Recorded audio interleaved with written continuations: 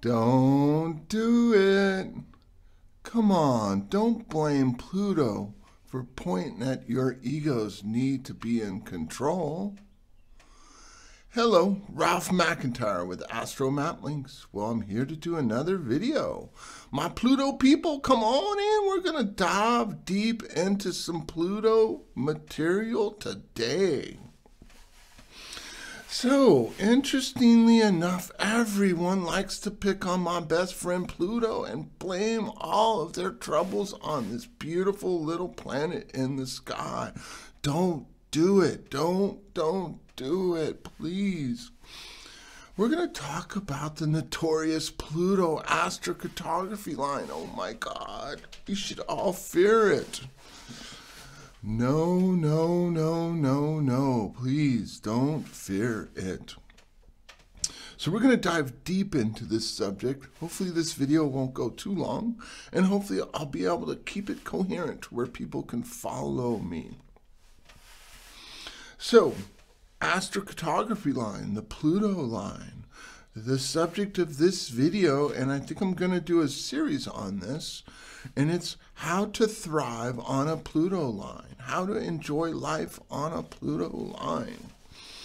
So we're going to start out with a little bit about Pluto, then we're going to get into astrocartography, and then we're going to get it deep into understanding how to thrive.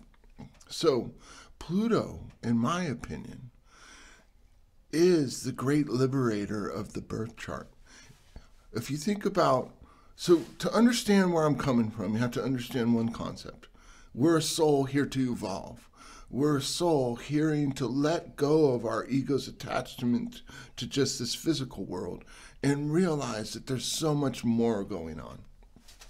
So if you believe that, you'll understand where I'm coming from and how I explain astrology. And astrology is here to help liberate you. It's all your friend. There is no such thing as a bad placement from this perspective. Now, from the ego perspective, from holding on to this earthly need to be in control, this earthly plane as the only existence, holding on to this life as the only existence, yeah, then there's a lot of things about astrology you should fear. But from a soul perspective, there's nothing about astrology that you need to fear whatsoever. It's all here to help liberate you from your ego. And Pluto, my friend Pluto, is the best at this. That's part of the reason why it gets such a bad rap in most astrologers and most people, especially in astrocartography. So Pluto is the ability to see into the dark. Now, if you think about it, when a light shines in the dark, it reflects all the things, or excuse me, when a light shines into the dark, you see all the things that reflect light. Now, Pluto allows you to see in the dark. It allows you to see all the things that don't reflect light, all of the hidden things that aren't necessarily of this earthly plane, especially around the subconscious karmic patterns that are holding you back, because Pluto wants you to be the greatest you possible. It's that friend that's willing to tell you something difficult to help liberate you. So, astrocartography, the Pluto line, depending on where you live on the world, you might be living on that notorious Pluto line. So, most people miss this about astrocartography. To understand the Pluto line in astrocartography, we need to understand Pluto in the chart. So I'm doing this video for a very good friend, client of mine, wanted me to talk about this particular subject, and so I'm going to use her chart to talk about it. Now, in this series, I'm going to be open for people leaving comments and asking me about their own Pluto, telling me where it is, the rulers, all the different, as much information as you can give me on your own Pluto. I will try to do videos on people's Pluto lines, and how to thrive on a Pluto line. So in this particular case, we have Pluto conjunct the North Node in the 10th house in Libra. That means the South Node is in Aries in the 4th house. So we're talking about the 10th fourth aspect, and we're also talking about Libra, which is a very relationship oriented. Libra is the need to balance the needs of self and the needs of others, versus that South Node in Aries is all about needing to put your needs first. And so to really deeply understand any planet, you want to look at some of the other factors. So Libra, ruled by Venus. So this particular Venus is in Cancer in the 7th house, conjunct Jupiter. So once again, we have Libra, we have the 7th house, we have Venus, we have Cancer. There's a lot of relationship-oriented aspects that we're going to jump into to really understand this Pluto and to understand the Pluto line. Remember, to understand the map, it's not just a generic Pluto line. It's your Pluto in your chart manifest on the Earth. So to understand any astrocartography line, you need to understand your birth chart deeply. The more deeply you understand what the birth chart is asking of you, the easier it is to understand that astrocartography line. So we want to thrive on a Pluto line. That means we need to work with Pluto. We need to kind of surrender to Pluto, so to speak. Surrender to the fact that we know that the tension in our life isn't caused by the planet. Let me say that again. We know that the tension in our life isn't caused by the planet. It's caused by the ego's need to be in control and the karmic bad habits, so to speak. Not to say that there's any good or bad, but it's like the karmic habits of like, oh, I've survived this, I can do this again. Even though it may have been kind of not a very good surviving, and that's a lot of what we're talking about, especially with Pluto. So Libra, the balance of needs of self and others. Well, there's a real easy way to make that happen. It's really simple. Have no needs.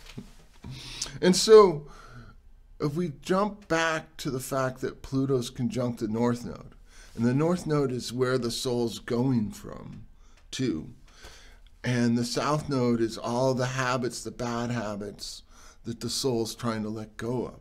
So the South Node in the 4th house. Well, the 4th house is how and where you nurture yourself. The South Node in Aries means that there's a lot of trauma around nurturing self.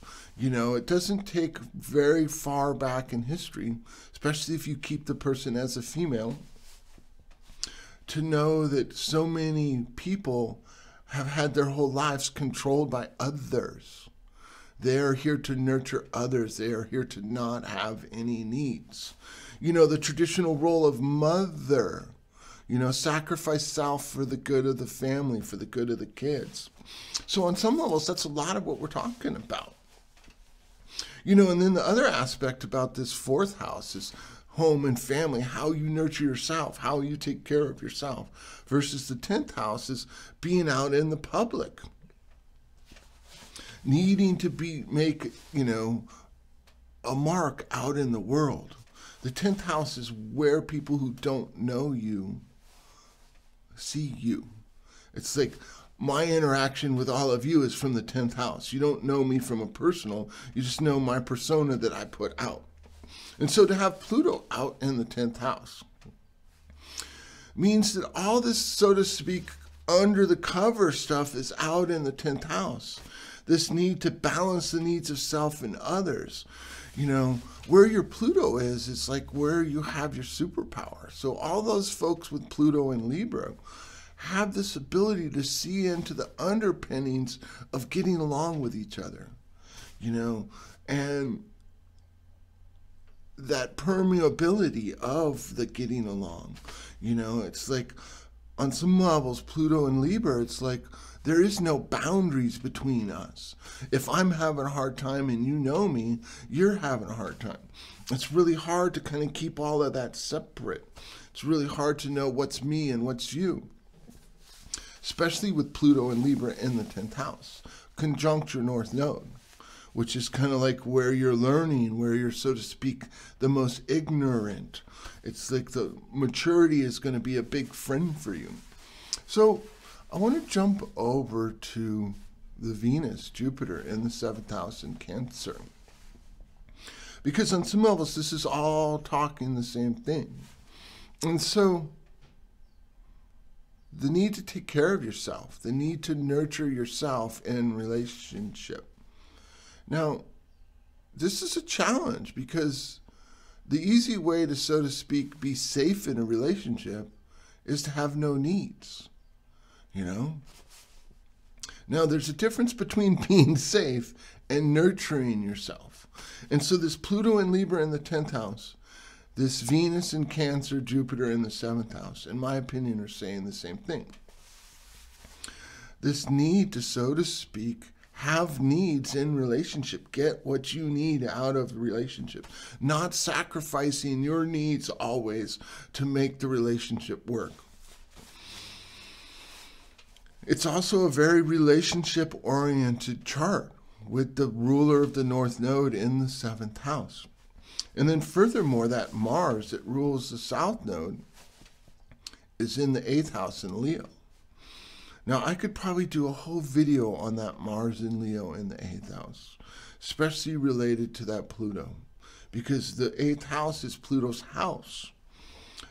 The 8th house is Mars's house. You know, Mars being its own house in the sign of Leo is a big part of what this chart is talking about. This need to be seen. And the interesting thing about the need to be seen is it's really easy to be seen in a way that's shocking, you know, to others. It's very difficult to be seen in a way that's profound. And the difference is who you're being seen by. And so it's really easy to be seen, so to speak, by the wrong people that don't get you, that kind of persecute you. Because that's the karmic pattern here.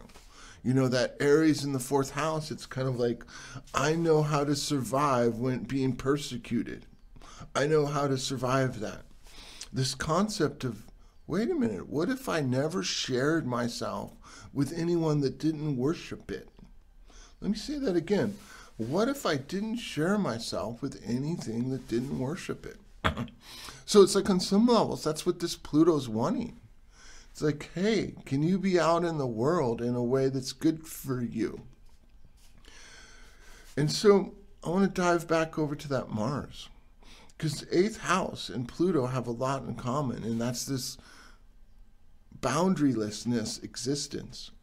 Meaning, when we get in the 3D, we think that these bodies have boundaries. I'm here, you're there. You know, I close my door, I don't see you, I don't feel you. From the 8th house perspective, from the Pluto's perspective, from the 5th dimensional perspective, from the soul purpose perspective, that's all illusion. It's like there is no boundaries between us. If I feel something, other people can sense it, people that are close. When I walk up to someone, I can read them, I can sense them. You know, it's funny, I feel it when people get on my YouTube channel. When people are loving my videos, I can actually feel new people coming in. This whole idea of boundaries from the 8th house perspective is an illusion. And so, this is where it gets complicated. This is where that Pluto's here to help you. That Pluto's shining the light, wanting to light up that ego's attachment of self-sacrificing, of putting other people's needs above yours. So with that big Pluto placement, with that big Venus-Mars placement, your ability to see and sense other people's needs are almost going to be stronger than yours. And so much of what you perceive is other people's needs. And so let me start this back again. So the Pluto's in Libra in the 10th house, the balance, the needs of self and others. But if you sense other people's needs deeper than you sense your own, where the balance point is will be the tricky part in this. And so to understand that, we have to kind of think about it from the perspective of where true balance is and where you perceive balance is. So if this is true balance, on this side, I'm taking care of other people, and in this side, I'm just taking care of myself. But if you perceive it way over here, that means for you to get to true balance, you have to feel, emphasis on the word feel, ridiculously selfish. And so on some levels, my suggestion as a practice is to, feel selfish. Do things that are kind of moving you towards putting your needs first, and realize that, and this is where it gets really tricky, because we can get so caught up in this physical form as us, and the only thing about us. And this life it's all about this life. But in reality, there's so much more to who we are than this physical reality. So anything that happens in this physical reality is only a small portion of our reality. And so it's like, if you're uncomfortable for a second, would your whole life be uncomfortable? On some levels, that's what we're talking about. You think about this particular life, this physical reality you're in right now, this body you're in. If it represents just 1 second of your existence, be like, oh, wait a minute. So half my life, this life, I'm unhappy. So that's a half a second of my existence. Would that mean I'm unhappy? And so the more you can step back and realize, it's like, oh. And then the other aspect that I want to say is that we're all playing a role in the collective. If you think about every person on the planet, everything that's ever happened on the planet as a role in a movie, and realize from the soul perspective, we played every role. Let me say that again.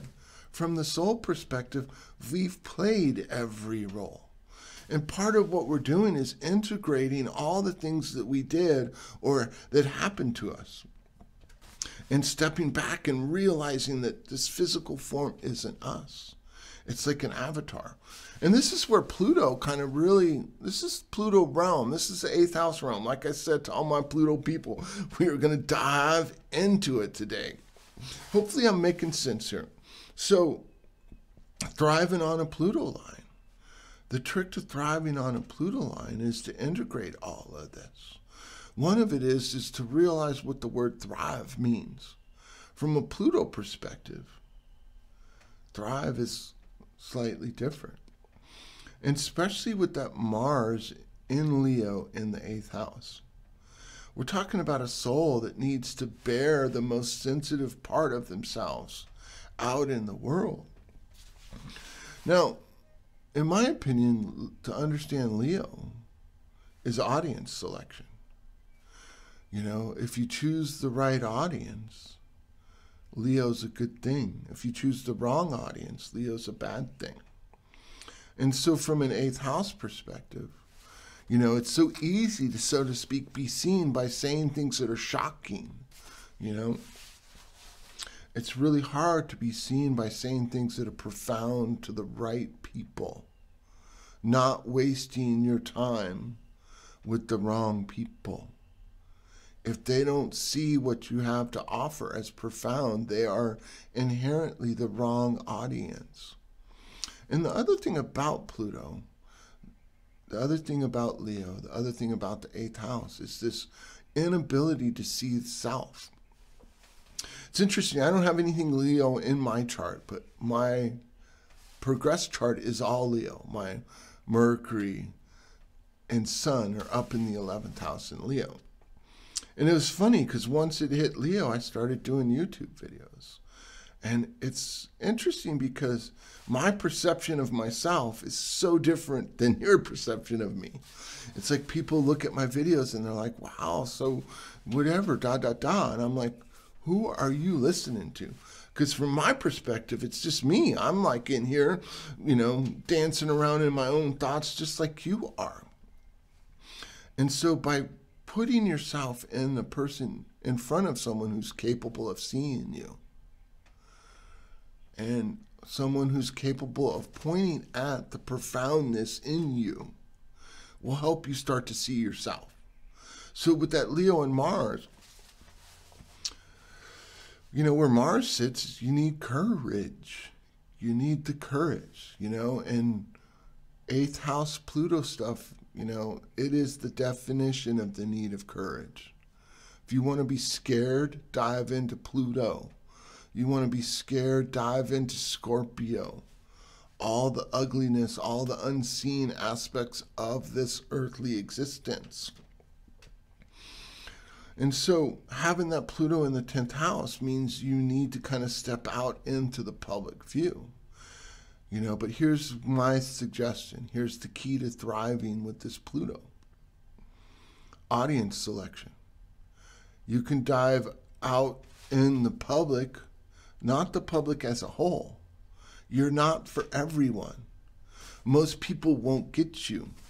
And the more you can really understand that, the more you can protect this valuable information that's coming through your Pluto and your Mars, and only sharing it with people that see it as profound, that worship it as the divine coming through you, the better off you're going to be.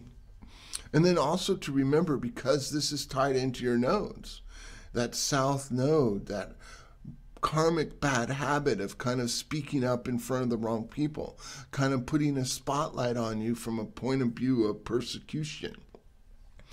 Because whenever you're persecuted, there's so much energy directed at you, and you're protecting yourself from it. And so then you can't hear the subtle divine message that wants to come through you. So if you only share yourself with the right people, and the right people are going to say things like, wow, that's so profound, thank you so much for sharing. The right people are going to understand how fragile you are and not put you in front of harsh energy. So that's my recommendation on this particular Pluto line. Now, depending on where your Pluto is in your chart, all the different aspects, it's going to be very much different on how you need to interact with the Pluto to thrive. So remember, if you're not thriving on a Pluto line, don't blame Pluto. Please. You haven't heard anything from this channel. Pluto's your friend, always has been, always will be. Pluto's here to help you get free of your ego's attachment. It's help you get free of your karmic attachments. This is so much of what I do in my readings. As I dive deep, I help people unpack all the little subtle nuances of these energies that are affecting you, these habits that are no longer serving you. And the fact that we're here talking, the fact that I'm doing this video, you know, it's time for you to really have a different relationship with your own inner wisdom and who you share it with. So the more you protect it, the more you don't share it with people who aren't worthy of it, the better off you're going to be. All right, thank you so much. I apologize. This video probably went a little long. Anyways, have a spectacular day.